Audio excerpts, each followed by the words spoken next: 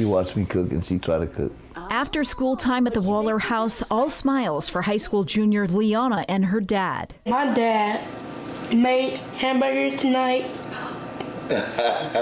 But this first full week back to school filled with emotion. Oh, I'm happy. I don't want to let her go. I don't want to let her go. After the family experienced quite a scare. I need to know where my daughter's at. Elk Waller describing the moments he didn't know where his daughter with special needs was located. She wasn't at the school he thought she was attending. I'm thinking my daughter's still at one school at Cosumnes Oaks, and she wasn't there. As it turns out, Lionna's special needs program site school changed over the summer. Instead of being a Cosumnes Oaks High School student as she was before, the Waller family says, unbeknownst to them, the school district switched the school site and Lionna's school bus took her to Laguna Creek High School for 5 days before the family discovered it. Instead of them telling me that they switched schools or they sent something out, they didn't say she was there or not. They did not say nothing.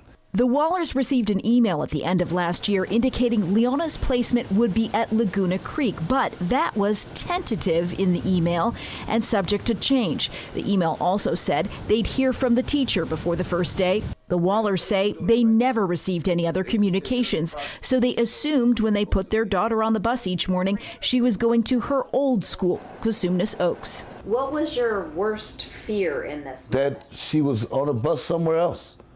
I didn't know what to think. I was, just lost. Waller imagining the danger in not knowing which high school site his daughter attended. Somebody, look at her, she don't even know what happened to her, but she could have been missing for the rest of her life.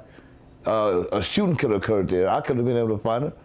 I wouldn't have known where she was at. I would have went to one school and she at another school. The confusion now all ironed out, but still difficult for the family to think about sending her back. It's hard for me because she has to go to school, but I don't really want to let her go. In Elk Grove, Melanie Wingo, KCRA 3 News.